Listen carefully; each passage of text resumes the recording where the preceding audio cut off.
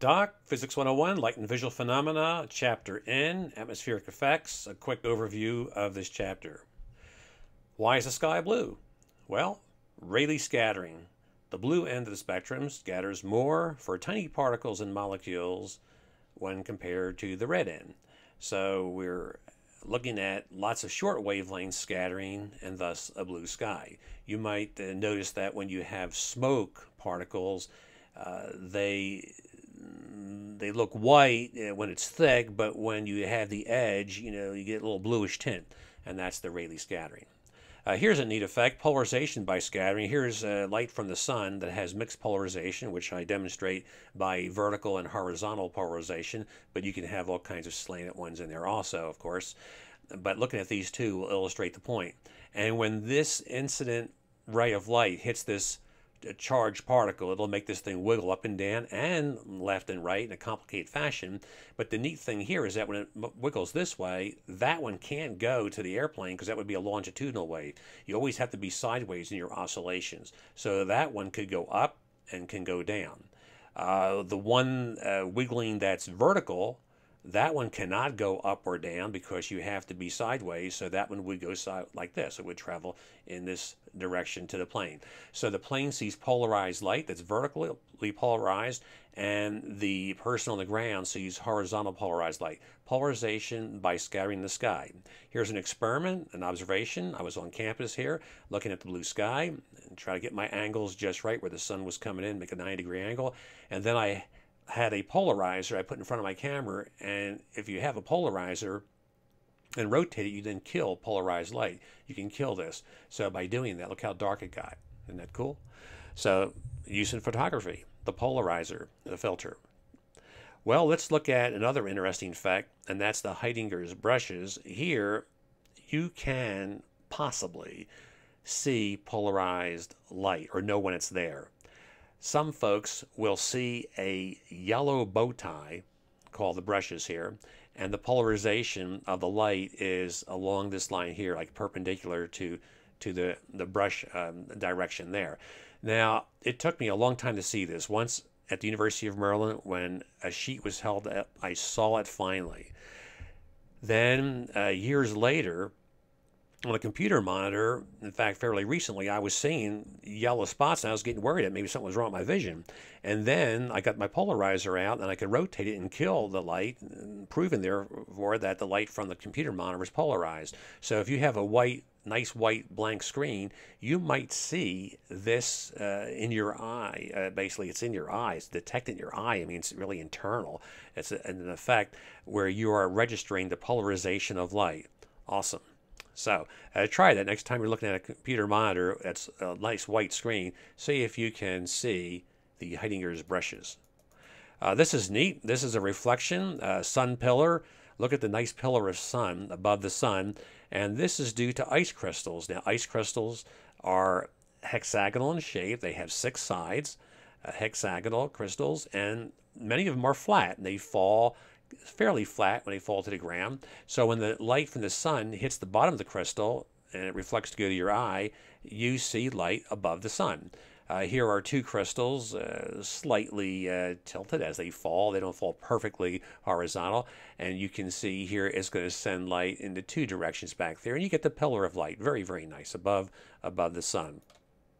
Here is the subsun, where light hits the crystal from the top, on the top, and then when it reflects, you think the apparent source of light is below. So and smear it out somewhat because some crystals have different angles there slightly, and that's a reverse of a sun pillar, like a sun pillar in reverse. So the sun is up here, and then you see a subsun down there because the sunlight bounced off, and you conclude that the source of the light is down here somewhere, the subsun.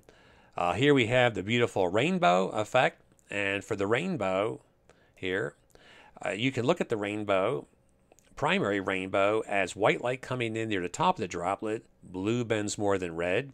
You get a reflection at the back of the drop. Some of the light leaks out. We don't care about that. We want the light that's going to come back to you. So you have the reflection, and then when you have your angle here that's incident coming to go out, your angle of reflection well, I'm not showing here, but the refracted angle is the one I'm interested in because that's the one that's going to get down to your eye. That one will bend away from the normal. So coming in here, there's a little dotted line here showing the normal. We bend toward the normal and going from air to water. Blue bends more than red due to the dispersion we talked about before in another class. And then there's a reflection at the back part of the drop. The angles, reflection and the incident angles are equal in each case. And then when you get to this point where you're going to go from water to air, you draw your normals in. You bend away from the normal because you're going from a slow to a fast medium. This blue light will go above your eye for the top drops, so therefore you see red on top, and then lower you'll get the blue light from a lower droplet that'll get into your eye. So you see different droplets there. Everyone sees their own rainbow from different droplets, and the reds on the top, the blues on the bottom for a primary rainbow, and the angle's about 40 degrees, 40 to 42 degrees, since there's a little elevation here as you go from the violet end to the red end. So here you got it. And what's at the end of the rainbow? A cup of coffee right there. Now you can get a secondary rainbow, which is lighter, not as bright because of two reflections inside the drop. Here the light hits the bottom of the drop and blue bends more, it reflects, and then reflects again. And then when it gets here to the exit point, we get it bending away from the normal. There's your normal. And the blue bends more. So the red goes over your head and blue's on top. The colors are reversed. So in the primary rainbow, the brighter one, red's on top. In the fainter one, the red's on the bottom. And that angle is about 50 degrees, 50 to 54 degrees. That's a taller in the sky, though the rainbow is higher up in the sky due to the greater angle. Then we have here the sundog. Now here is the hexagonal ice crystal, and I've made here a triangle to show you like a prism effect. It'd be the same effect. Light from the sun hits here, there's your normal, it bends toward the normal, and inside the crystal, it travels until it hits the other interface, going from ice to air, and there you bend away from the normal. And the eye concludes that there's a sun over here, the sun dog, the faithful follower of the sun. Just like a dog, your pet would follow you, a faithful dog. So that's a 22 degrees for the angle to get to the sun dog. And here we have halos that can form in a similar fashion by hexagonal pencil-like crystals, where the light penetrates from the top and does your 22 degree effect like we saw earlier, and you get a halo around the sun. You can also get a 46 degree angle. We're not going to pursue analysis of that case, just a 22 degree. The green flash and the glory, Poisson spot, iridescence are all extra credit. Finally, we come to here the mirage, and the mirage, when you have the cool here above the warm road, you may have noticed that when you drive, you might see water on the road. It's not there. I remember asking my dad that when I was taking a vacation in North Carolina from New Jersey. He says, "Dad, I see rain." He says, "That's a mirage, son." And he was right. And when you get close to it, it's still in front of you. You never can catch it. It's like that desert mirage here. What's happening is that the light is refracting. We're going to here make a model of different layers from cool to hot. See, the hot sun beating on the sand makes the sun light on the sand, hot sand. And asphalt, same thing. If you walk with your bare feet on asphalt, you can burn yourself. So you have the hot region down here, and then it gets cooler above. So here I've made various slabs, hottest, hot, warm, cool, and cold. And when the light comes in here, when it goes from cold to a warmer, it bends away from the normal because the light will travel faster in a less dense air. So it bends away. Here it bends away from the normal, and here you have total internal reflection at this bottom interface. And then as you come up here, you bend toward the normal, toward the normal, toward the normal. So the rule is when you see the cold, the cool, and the hot down here, you make the arc here as if you are hugging the cold. This is a principle they use in calculus where they make little layers, layers, and layers, and it gets so thin, and there's so many of them that it approaches a continuum. So you can think of that as a continuum where the light is basically arcing like this, and your eye concludes there must be a tree down below, down there.